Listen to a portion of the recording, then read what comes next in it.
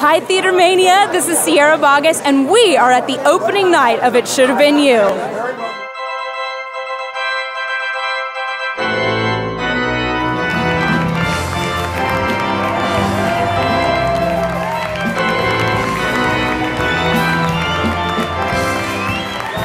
The number one best part is that it is not based on anything.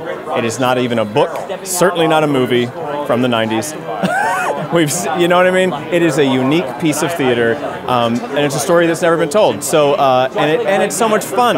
It's like something you come in and you just leave with a smile and a little tear in your eye, and it's like the perfect balance of entertainment.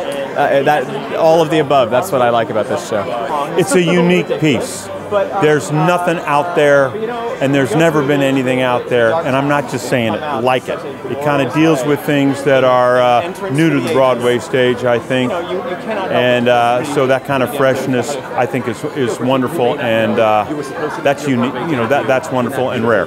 I think that what's happening at the Brooks Atkinson is that we're generating this most intense positive vibe that I have ever felt before in a theater. It's insane. I mean, like, I come off stage and I just feel so grateful because everybody, like you said, it's a laugh a minute. Everyone is having the best time.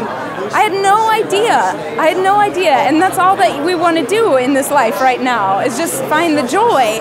And I think we found some. You know, the fact that I can be on stage and sort of see people wiping a tear or grabbing someone's hand, and it's been amazing. That's what we do as an actor.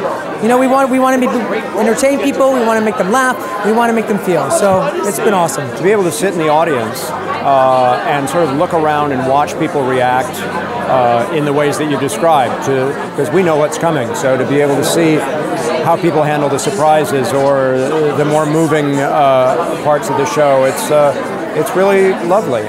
It's amazing to go through that and to feel it. Like, you're feeling it every night. I mean, you know, we haven't been running long, so it's not like one of those shows that you just kind of do it automatically. You were really feeling it every night, and we take these people on the journey with us. And, you know, I love playing Jenny because by the end of the show, I mean, everyone is so rooting for her, and I can feel that, you know, and it's pretty great. Oh, it's really nice not to be cynical, not to be dark, not to be suffering. There's a whole things that we're not doing, and what we're doing is trying to give the audience a good time.